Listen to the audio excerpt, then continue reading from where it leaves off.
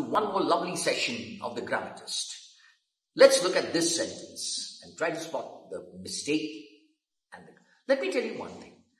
There is one little problem that I find with a lot of people when they correct. I ask them, they say, "Sir, what is wrong in this sentence?" So the first thing I do is this, I try to tell them, there cannot be anything wrong in a sentence. So if somebody asks you what's wrong in this sentence, you'll say, don't say what's wrong in this sentence. Say what's incorrect in this sentence. That's the first typical mistake that people make. Right and wrong is a moral issue. We can say this is not the right behavior, this is a wrong behavior. That's a different issue. Correction is a state of correction of the construction of a sentence. Got it? Let's come back to the sentence over here. It says there is no place in this room. Now, is ghar mein koi jagah nahi hai tumhare liye. That's the mistake we're making. We're not talking about a place. We're talking about openness. So therefore, the correct thing would be, there is no space in this room. Not about it. So how do we use the word place? For example, you can say, you have a very special place in my heart. That is a lovely sentence for that, right? Now, let's look at this sentence. It says, why do you need 100 rupees? Main 100 rupees kyun chahiye?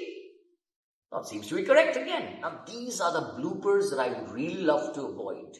And the correct answer for that is, 100 rupees is not 100. It's a sum of 100 rupees. It's a collective amount of 100 rupees. So the correction for this would be, why do you need 100 rupees? That is the correction of the sentence. Somebody knocks at my door and says, knock, knock. Sajal, do you have something to eat? I say, I'm so sorry, bro. I don't have nothing. Vernacular error. हमारे पास किच्छु नहीं, मेरे पास कुछ नहीं है. Direct translation, I don't have nothing. My God, what a shocker. How can you use double negatives?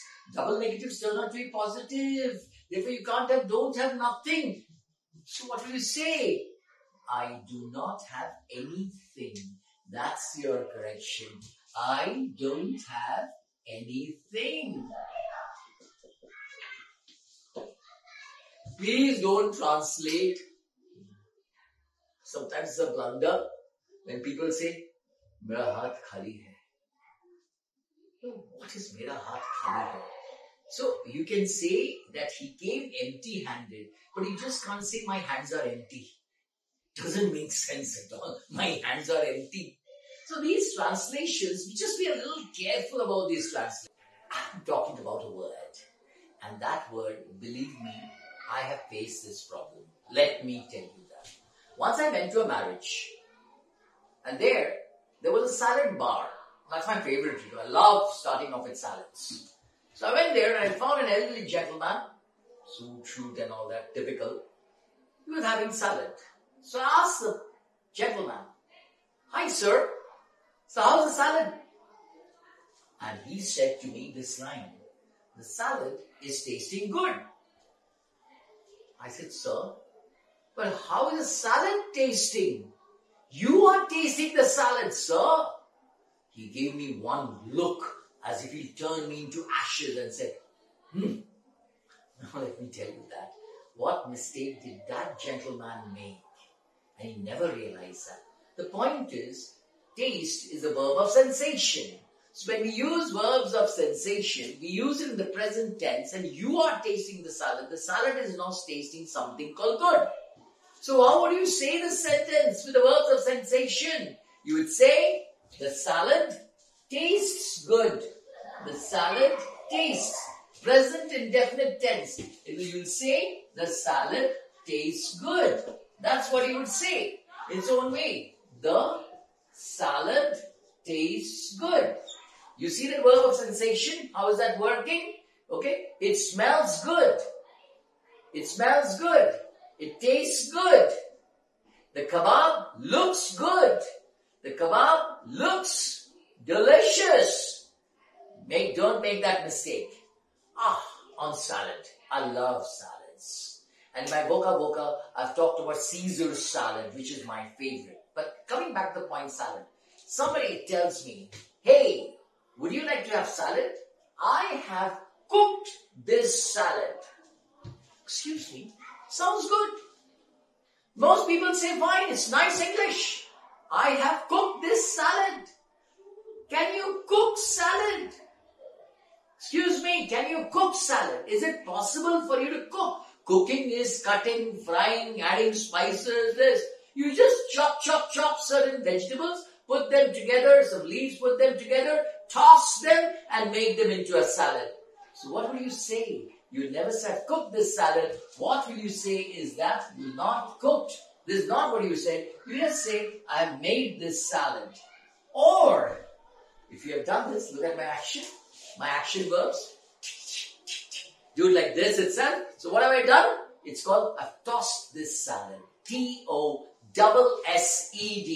That would be wonderful to say, it's a tossed salad and I've tossed this salad. Continuing with Grammatist. And this is my 11th question on the Grammatist. Question number 11. And that's an interesting question. It says that she says she can't go in the sun. Typical. It's again that vernacular blooper. Remember that? That vernacular blooper I was talking about? She says she can't go in the sun.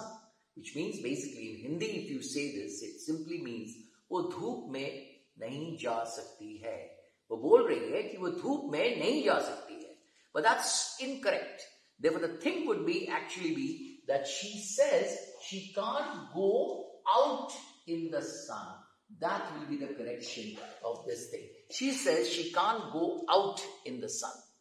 So let's look at this question. It says, tell me, why did you do that? Okay, tell me. So instead of that, this is, where is it? It seems to be a perfect sentence. But where is the mistake in this? Tell me, did you do that? So the correction should be, it's a question. Tell me why you did that. Interesting. Look at this. Tell me why you did that. This is the subject has to come in. Because that's what the answer is, no? You did that. So you would say, tell me why you did that. That is the most important part over there. My next question. And here it comes up. It's a very interesting one. And one of the most common mistakes again. I prefer tea than coffee. So, seems, now this is a typical thing. Now let's understand where is the error and why is this a typical error. You're comparing two things. So obviously you will try to use the word than. But the point is over here that prefer is a ratio. Prefer is a ratio. That means I like tea. I also like coffee. But I have a greater liking for tea and a lesser liking for coffee. So therefore the corrections is a ratio. Like for example, if I say that I have 3:2. 3:2. It is a ratio, no? 3:2. When we say it's a ratio. Similarly, when I'm going to use this, I'm going to write something like this. I prefer tea to coffee. That should be your correction. You should never say I prefer tea than coffee. If you really want to use than, then you can say tea is more preferable than coffee. Then in this case it's there. Or for example, that is it. So I have a preference for tea. That's a different thing altogether. These particular adjectives are so wonderful that when you, for example, what are the other adjectives that you could use with the same thinking? For example, senior. Let's look at this word. S-E-N-I-O-R. You cannot say he's senior than me. No. He is senior to me by 5 years. He's junior to me by 3 years. That's the way it will go. Senior to, junior to, inferior to, ulterior to. These adjectives are mind-blowing. Next time, when there's a tea and a coffee in front of you, just say the right thing. I prefer tea to coffee. So remember that old beautiful line? Coffee, tea, or me?